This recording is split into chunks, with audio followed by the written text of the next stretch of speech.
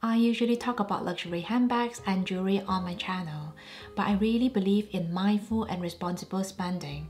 So today, I want to talk about money, mainly on how I manage my personal finance, prepare for the future, and splurge responsibly. Now, I understand this is quite an uncommon topic for a luxury channel, but I really hope you'll find this helpful. Also, just a little disclaimer, this is just my opinion about money. There are many good resources out there if this is a topic of your interest. My first money advice is to not get in debt, especially consumer's debt. Now, technically, that's good debt as well. For example, if you take out a business loan to expand your company, because when used in this context, the debt can be used as a leverage to increase your company's profit. However, consumer's debt is almost always a bad debt, and credit card bill is a classic example. I still use my credit card to pay for everything because of the cashback benefits, but I'll never spend on something if I cannot pay in full the next month.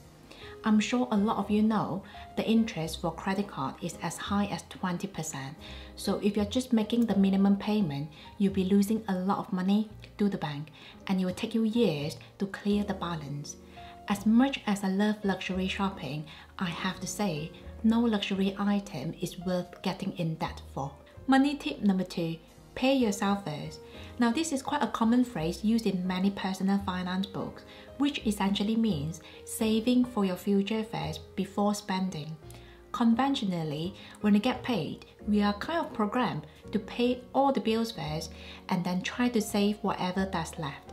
Paying yourself first, however, means saving a portion of your paycheck and then adjust your spending based on the balance. So for example, if you are paid £1,000 a month and you decide to pay yourself 20%, that will mean you are saving £200 and the remaining £800 is what you can spend for the month. Basically, you are not attending to your expenses first, such as shopping and entertainment. Instead, you are taking care of yourself and your future first. I find this practice incredibly powerful because it has really helped me to adjust my spending and expenses as if I had a pay cut. Every time I get paid, a percentage of my money will be taken off. Everything feels so automated, and I honestly don't feel like spending that money anymore like I used to. Money tip number 3, have your emergency fund. So with the money you've saved from tip number 2, you can now have a pot of cash ready for the rainy days. So this money, as the name suggests, should only be used for emergency, such as medical bills, pay cut, or job loss. The amount really depends on your personal situation, but a lot of people would suggest anything from 6 to 12 months of your monthly expenses. This money will really give you the peace of mind because you know if money stops coming in today, you'll be okay for 6 months. What more, your emergency fund really gives you a level of flexibility and control. For example, if your boss is being unreasonable, you know you have the option to walk away and have a good 6 months to look for a new job. Or you might want to take some unpaid leaves for travel. For me, just having that sense of security really gave me the motivation to save, and I do sleep better now knowing that has been taken care of. Money tip number 4, don't just save your money. So after you've built up your emergency fund, consider investing the money you save from your paycheck every month. The aim is to make your money work for you. Now, the current inflation rate in the UK is 3%, which means the value of your money will drop by 3% every year.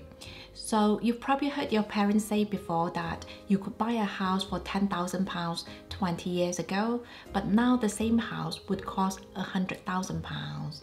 Essentially, if you're just saving your money in the bank, your money will lose a lot of buying power in 20 or 30 years, especially because the interest rate is so low right now.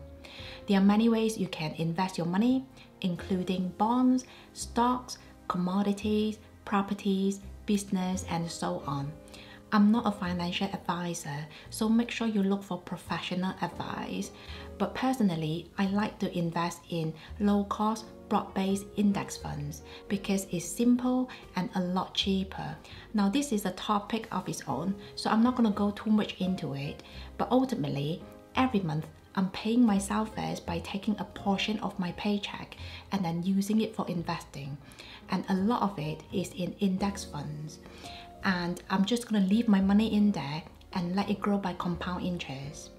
Albert Einstein had said, compound interest is the most powerful force in the whole universe, and I think it's very applicable to long-term investing as well. So just for simplicity, let's say you've invested £100 and let's assume the market return is 10%.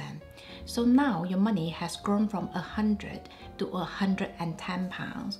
Next year it will go up to £121 and so on. Essentially, your profit is also now generating you money. Now, I'm not disregarding the fact that market can also go down, but it's beyond the scope of this video.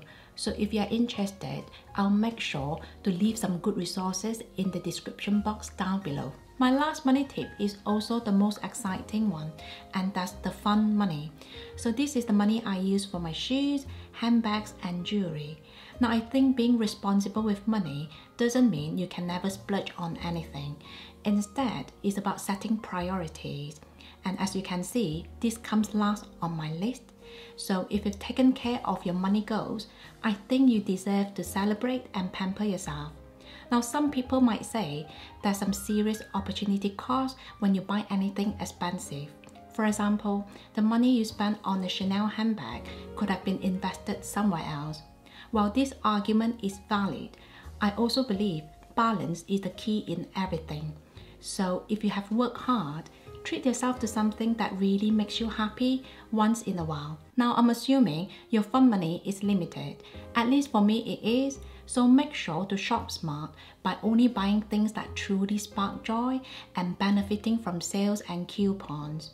In the next video, I'll be sharing with you how I shop for luxury items mindfully, so make sure to watch out for that. There you have it. Those are the 5 money tips that have worked really well for me.